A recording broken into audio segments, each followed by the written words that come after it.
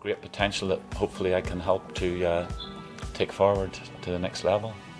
I've always been a Northern Ireland fan, as you would know, and to manage my own country is a fantastic honour for me, and I want to do everything I can to bring some success to the nation.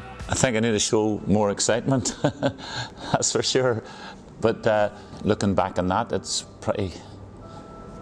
It makes you feel that there has been a great degree of achievement within what we were saying at that time, and that will help us in terms of moving on to the next episode. And at that stage, I expected where we are now to be further down the road, because people forget, because of the pandemic and how prolonged each episode, we're still in episode 1. Really, if you look at the Euros finals are next July, which is the same tournament when I come in 3 years prior to that. Oh, she's dropped it! Oh, it's 2-2! That has to go down!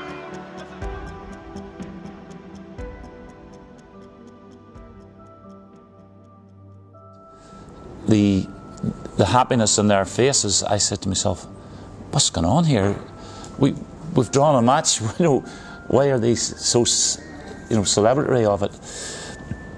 And I thought, I still think back to that, and I still look at it and see them. They were overjoyed by it. They were so happy, and that's my vivid memory of that moment when Ash scored the goal, and she's in her rehabilitation with us now, and we owe her so much, and the same with Simone. So you can nearly put those two moments into one, but it was fantastic and we listened to the commentary after the game, and it said, surely this group has to be between Wales and Norway. And I kept playing that to the girls later on in the campaign. So we did something about that. Yeah, that was as you say, it was a good moment. When you see that, Rachel Furness and Tony Lee, you feel so happy for them. They're so, you can see the whole bench there. It's amazing what that did to their emotions and their feelings. Everybody's got a smile, and they're so, it's fantastic. Playing at Windsor.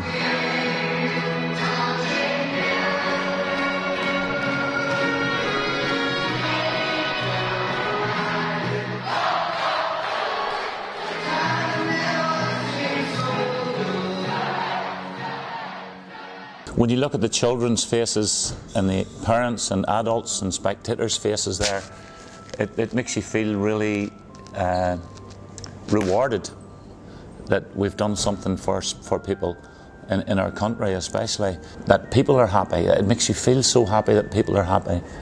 I can't express how good that is to see.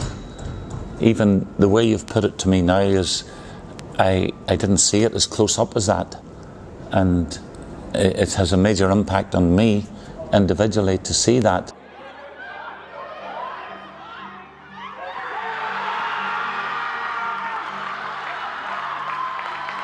So 3 of the 4 goals against Ukraine were all worked on, tactically and practically as well. And in the practices we worked on those. So any coach or manager will get their satisfaction from it working. It's like doing a corner kick and it works, or doing something, a pattern of play, and it works. So that was really satisfying to see those goals against Ukraine. But more so, the ultimate euphoria came at the end when you had Rachel with the crutches, and everybody was like, for those moments, you can't bring them back. They're part of our history now, and it's great to be involved in that.